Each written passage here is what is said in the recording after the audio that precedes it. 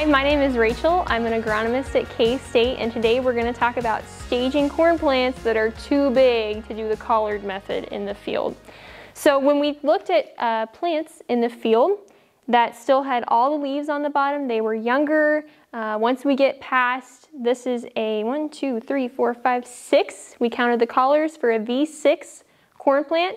Once it gets too far past this stage, it's harder to find the collars on these leaves, because what happens is the upper plants on these leaves shade out the lower ones, and so the plant doesn't really need these lower leaves anymore, so it loses them. But when that happens, we can't find the first leaf anymore to know how to stage this.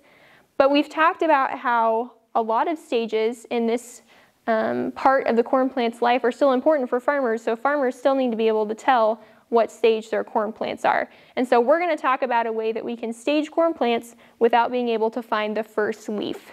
And what we have to do for that is take a corn plant and cut it in half with a sharp knife, which I've already done here. And we'll notice that as we're looking at this corn plant, we can see these rings that go up the corn plant this way. And those rings are called nodes, and nodes are places on a plant where new organs can grow from. So like a leaf or a branch, they grow from nodes. If we think about our bodies, where the nodes are on our bodies, we have hips and our legs grow from our hips. We have shoulders where our head and our arms grow from. Corn has nodes where its leaves grow from. So that's a way that you can think about nodes. When we're talking about nodes, if you'll remember, when we were talking about our V5 to V6 corn plants, when that stem first comes above the ground, that critical stage, we can use that information to help us stage these corn plants, because if we look at the base of these plants, if we cut it all the way to the bottom, there's a triangle at the base where it's just really dense. It's like a lot of rings are all smushed together, because that's what's happening.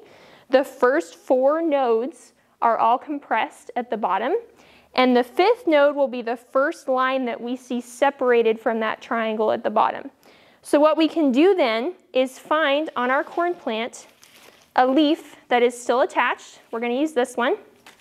If we follow the sheath, which is this part that's wrapped around the stem, to the part where it is attached, which would be right here, we can see it's attached at this node. So if we count up, we have 1, 2, 3, 4, 5, 6.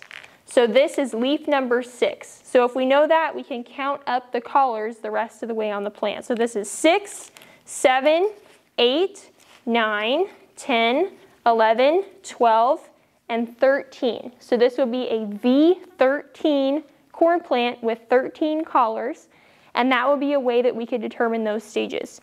If we look at a younger plant, we can see that we can see the nodes in this corn plant. They're a little harder to see when they're smaller, but if we look at the bottom, we can still see the triangle with all the dense area, and then the first node up from the bottom. So in a month, in a couple weeks, this plant will look like this one, and we'll be able to see the nodes a lot more clearly.